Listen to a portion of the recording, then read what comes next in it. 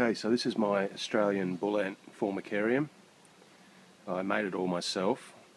You can see here it's got the screen top, a couple of little canisters that I use to feed the honey water through the screen. Just drips through and they can come up and eat it.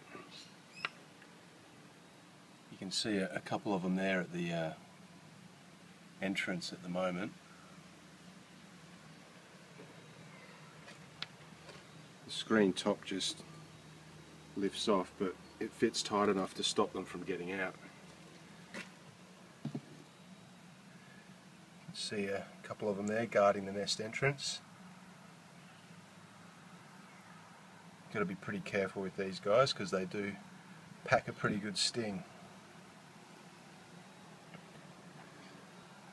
I'm just going to get that piece of old apple out. You can see him pretty interested in what I'm doing, and they'll sort of follow your movement because they've got really good sight.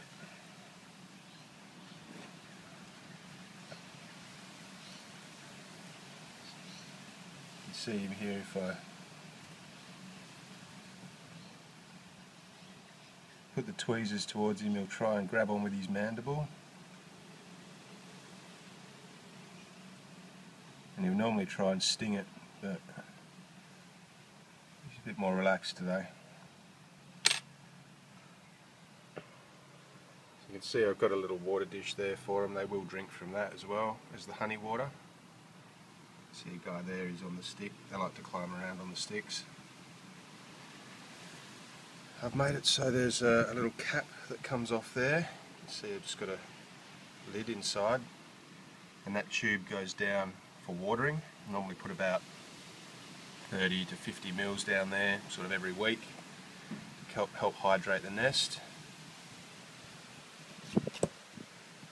See, I've sort of built this surround for it that keeps the nest dark underground. I'll pull that back so you can have a look.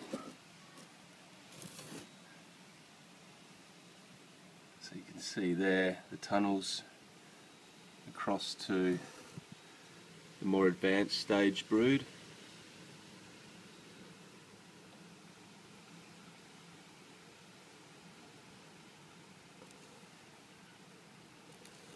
And then they're the younger ones there. The queen will be in with that lot. I don't know if you can see that the focus isn't really working too well for some reason.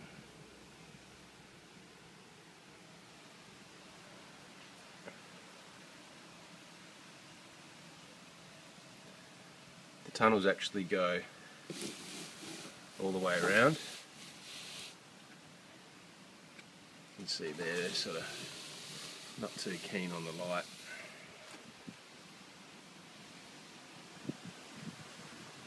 But that's the back of the nest as well, so they've got a fair bit of space under there, and that'd be about as big as their nest naturally would be. See, the guys up here are a bit concerned about me moving their nest around. So yeah, I better get that lid back on before someone gets out.